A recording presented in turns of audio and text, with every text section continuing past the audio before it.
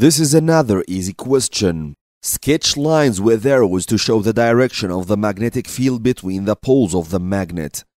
It's required to know how to draw the shapes of magnetic fields. Number 1 for a bar magnet.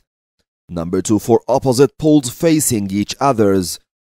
Number 3 for similar poles facing each others.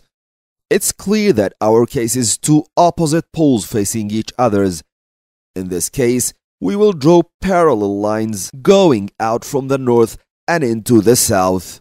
A single mark question that is offered by the mark scheme for parallel lines perpendicular to pole faces with arrows from north to south.